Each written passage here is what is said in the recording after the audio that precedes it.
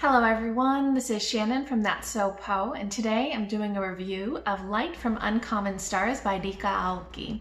This is a 2021 release, contemporary science fantasy. It is such a weird book and so wonderful. It was funny and beautiful and heartwarming, and I just loved reading this. So let me tell you all about why I loved it. First, let me tell you what the book is about, which is a little hard to do because it's kind of a strange book. Basically, this takes place in Southern California in modern day, and we follow three women whose lives intersect, as well as many other supporting characters. One of these women is Shizuka. She is an older woman who has made a Faustian deal with a demon to turn in 7 souls of budding violinists in order for her to get her own success as a violinist. She's already turned in 6. She needs to find one more student. We also follow Katrina, who is a teenage trans girl who's run away from home because it's not a good place, and all she was able to escape with is sort of an emergency bag and her violin. And the third woman we follow is Lan, who is a refugee alien starship captain who escaped with her family from kind of a galactic war and has come to Earth as a bit of a refuge and opened a donut shop. The story from there is just basically the way that these three women meet each other and interact and form connections with each other. The way that the story unfolds is absolutely beautiful, but a little hard to summarize. There are some content warnings, especially for lots of things that happen to Katrina, the trans teenage girl. So definitely check those out if you want to make sure that you're aware of them before starting. So now let me tell you about all the reasons that I loved this book, starting with the writing. I thought that the writing in this was really gorgeous. Just every sentence was so beautiful.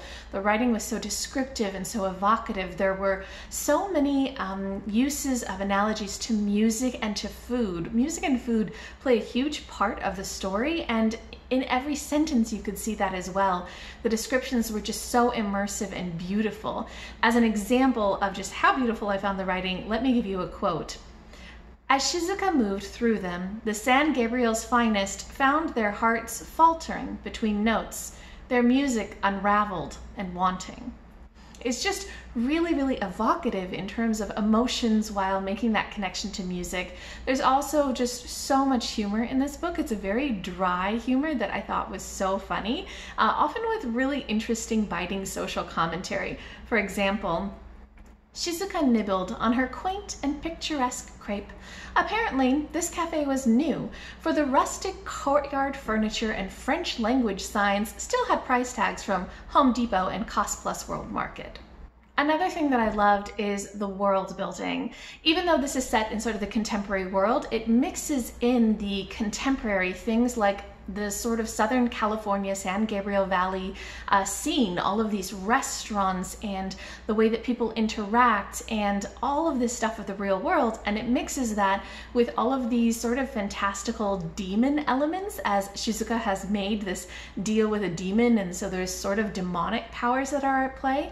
And there's alien tech, and so Lan has brought all of this alien tech with her and is trying to do quite a few interesting things, and we see some of that technology at play. So the world building in this is pretty wild, and just the way that it's all mixed together is a little surreal and reminds me of times of things like Hitchhiker's Guide to the Galaxy. So it was funny and cool and just really fascinating. Something that I thought gave real depth to this story is the way that it explored a lot of different social issues. So probably the most prominent of these is just the trans experience, because one of our main characters, Katrina, is a trans teenage girl, and she goes through a lot. And so this really explores a lot of the ways that people treat her and the way that she's trying to be seen for who she is and respected for her kind of violin playing, but there's a lot of other social factors happening that are preventing her from that. And we also have Shizuka, who is basically, you know, part demonic at this point, and Lan, who is an alien, and the way that they interact with kind of understanding transness as well is quite different. So really that's a huge part of this, but there's also a lot of other themes that are addressed, a lot of issues, lots of stuff about elitism, because we're in this world of violin playing.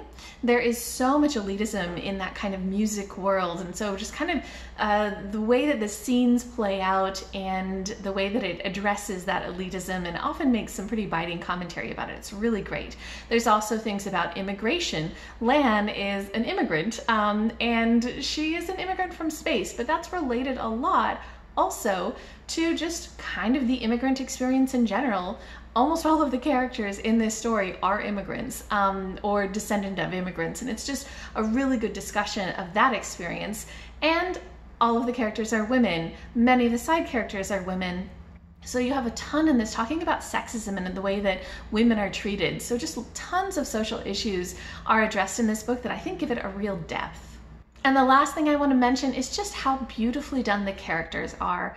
The characters in this, from the three main women to all of the supporting characters, just feel so nuanced and so fleshed out.